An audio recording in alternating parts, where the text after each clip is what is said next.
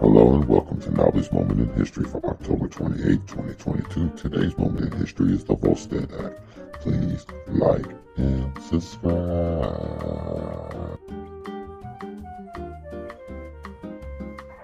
Hello, I'm Alien Ness. On October 28, 1919, Congress passed the Volstead Act, providing me with the tools to enforce the 18th Amendment of the Constitution, which was ratified 9 months earlier, known as the Prohibition Amendment.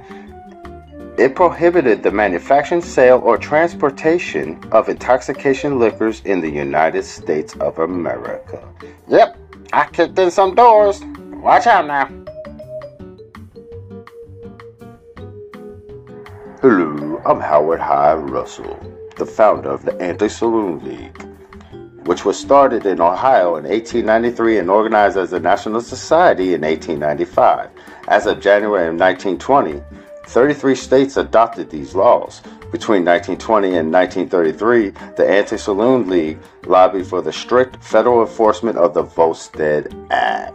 That's right, man. No getting drunk on my time. No getting drunk on my time. No, no, no, no, no, no, no, no. What? No drinking? When do I get of age? To the moon with you, Alice, to the moon. The moral of this story is you have to learn from your history. These people felt one way, started a movement, and tried to change the world. Right or wrong, they had a good way of doing it. Now this has been Nobby's Moment in History. Remember to smile. Nano, nano, manja, manja, eat, eat.